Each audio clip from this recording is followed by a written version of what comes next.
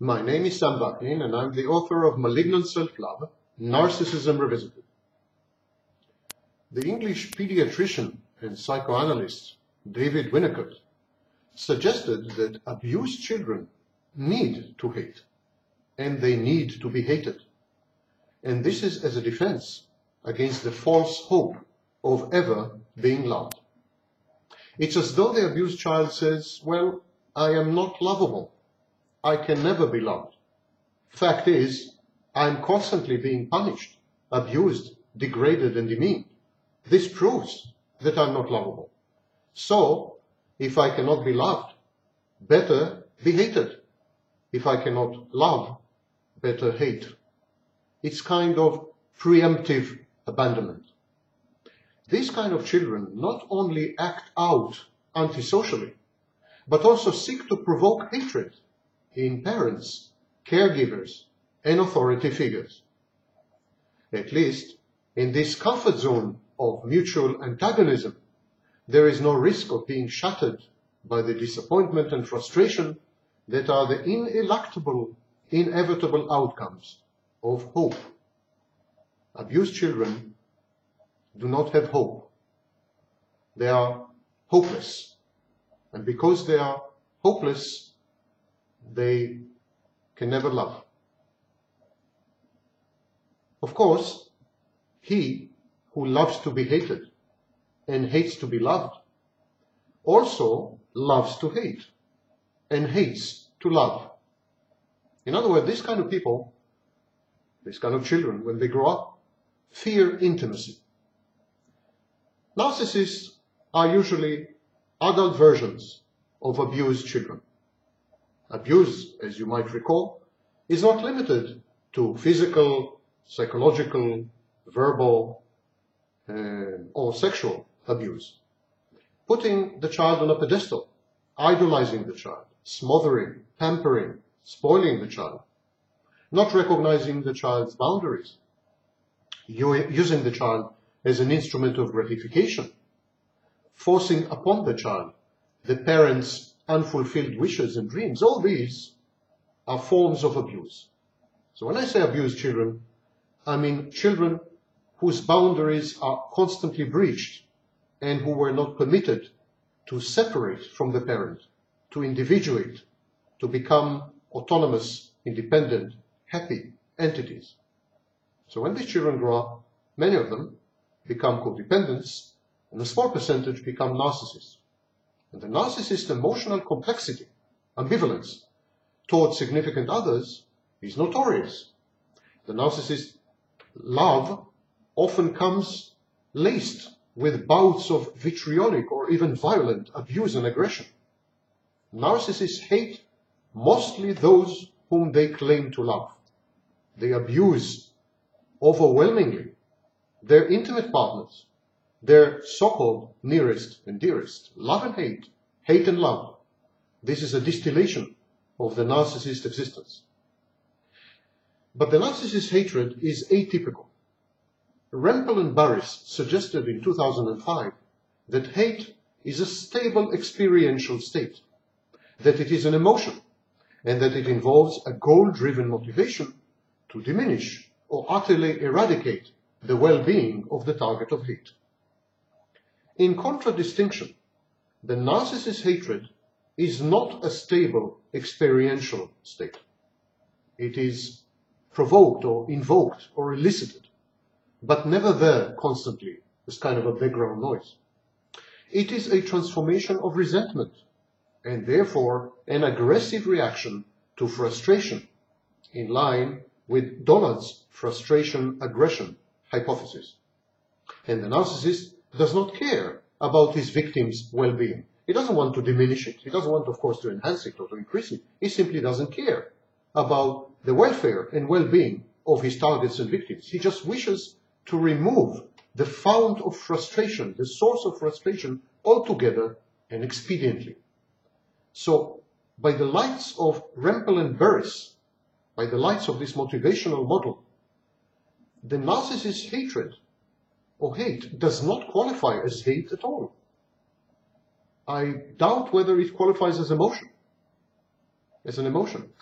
I think it's more akin to trying to remove a nuisance or get rid of some obstacle or hindrance. The narcissist resents, the core or the source of all this is that the narcissist resents his abject dependence on his sources of narcissistic supply. He is heavily dependent on other people for the regulation of his sense of self-worth, self-esteem, and self-confidence. Without the input from other people, without this constant reflection of his false self back at him, without this, and without these, the narcissist crumbles, disintegrates, evaporates. He needs this constant input. He needs this constant feedback. And he is therefore heavily dependent on the people, on others, on those who provide him reliably and consistently with such input and feedback. In other words, he is heavily dependent on sources of narcissistic supply, and he resents it. He hates it. In his mind, he is omnipotent. He is godlike. He is divine. Why would he be dependent on lesser mortals?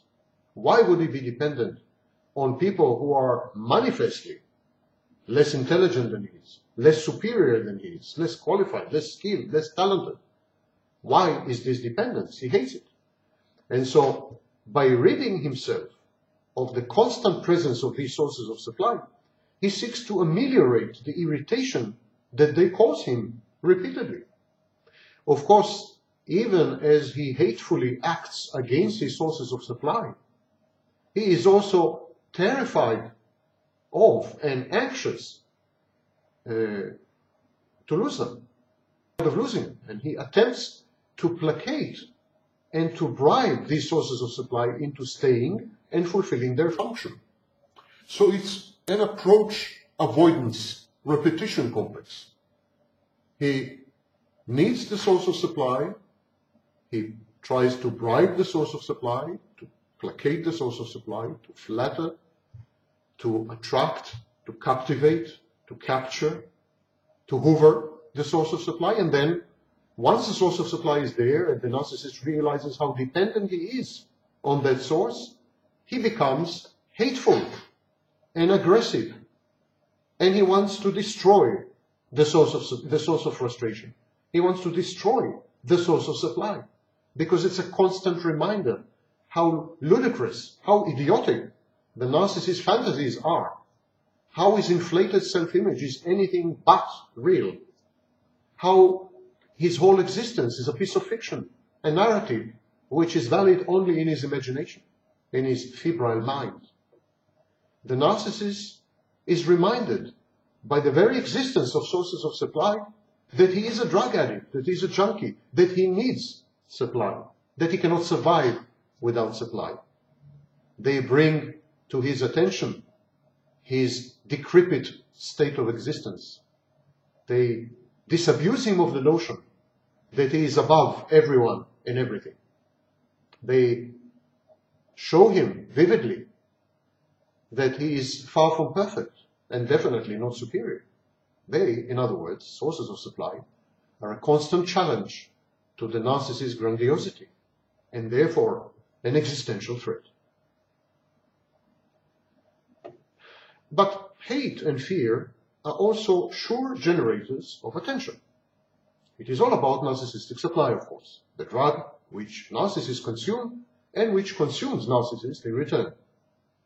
So narcissists attack sadistically not only sources of supply, but also authority figures, institutions, anyone who tries to get close to them. Any threat of impending intimacy provokes narcissistic rage and worse, abuse. And so narcissists love to be hated and hate to be loved. I wrote once about myself. If I had to distill my quotidian experience in 2 pithy sentences, I would say, I love to be hated and I hate to be loved. Hate is the complement of fear, and I like being feared. It imbues me with an intoxicating sensation of omnipotence. I'm veritably inebriated by the looks of horror or repulsion on people's faces. They know that I'm capable of anything. Godlike, I am ruthless, unpredictable, devoid of scruples, capricious, unfathomable, emotionless, asexual, omniscient, omnipotent, and omnipresent, a plague, a devastation, an inescapable verdict. I nurture my ill repute, my notoriety. I stoke it. I fan the flames of gossip. It is an enduring asset. I bask in the incomparable pleasure of being superior and right. I derive my grandiose superiority from the contrast between my righteousness and the humaneness and humanness of others. But it is not that simple. It is never simple with narcissists, of course. Fostering public revolt and the inevitable ensuing social sanctions, this fulfills two other psychodynamic goals. The first one I alluded to. It is the burning desire, or even need, to be punished. It's the masochistic streak in narcissists. It's the internalized bad object. In the grotesque mind of the narcissist, his punishment is also his vindication. By being permanently on trial, the narcissist claims the high moral ground and the position of a martyr, misunderstood, discriminated against, unjustly roughed, outcast by his very towering genius or other outstanding qualities. To conform to the cultural stereotype of the tormented artist, the narcissist provokes his own suffering. He is thus validated passive-aggressively. The narcissist's grandiose fantasies acquire a modicum of substance by being singled out, by being pursued, by being persecuted, by being penalized, by being ostracized. All these render the narcissist unique. If I were not so special, says the narcissist, they wouldn't have persecuted me so. Paranoia is another form of narcissism. It puts the paranoid at the center of attention. It renders him important, sufficiently important for other people to conspire to pursue him and punish him and track him down and limit him and constrict him and then ultimately destroy him. So the persecution of the narcissist is his uniqueness. The narcissist must be different, for better or for worse. The streak of paranoia embedded in the narcissist makes the outcome inevitable. The narcissist is in constant conflict with lesser beings, his spouse, his shrink, his boss, his colleagues, his neighbors. He is forced to stoop to their intellectual level. He feels like Gulliver, a giant strapped by Lilliputians. The narcissist's life is a constant struggle against the self-contented mediocrity of his surroundings. And this is his fate, which the narcissist accepts, though never stoically.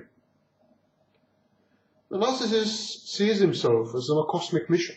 He has a calling, and being punished, being pursued, being persecuted. This recurring masochistic self-humiliation or humiliation in his stormy life, these only tend to kind of engender and buttress the narrative of his unique cosmic mission. After all, Jesus had been prosecuted and crucified, wasn't he? Deeper still, the narcissist has an image of himself as a worthless, bad, and dysfunctional extension of others. In constant need of narcissistic supply, the narcissist feels humiliated, as we have said. The contrast between his cosmic fantasies and the reality of his dependence, neediness, and often failure.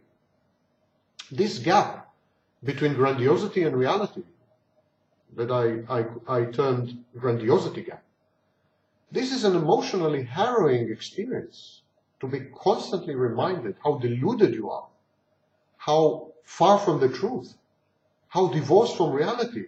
That is a very painful experience. It is a constant background noise of devilish, demeaning laughter.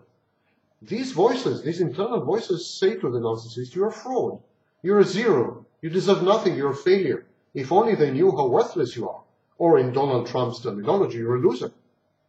The narcissist attempts to silence these tormenting voices, not by fighting them, but actually by agreeing with them, unconsciously and sometimes consciously. The narcissist responds to these voices by saying, I do agree with you. I'm bad and worthless and deserving of the most severe punishment for my rotten character, bad habits, addiction, and the constant fraud that is my life. I will go out and I will seek my doom. And now that I have complied, now that I have become self-destructive and self-defeating, will you leave me be? Will you leave me alone? He says to these tormenting voices. And of course, these voices never do.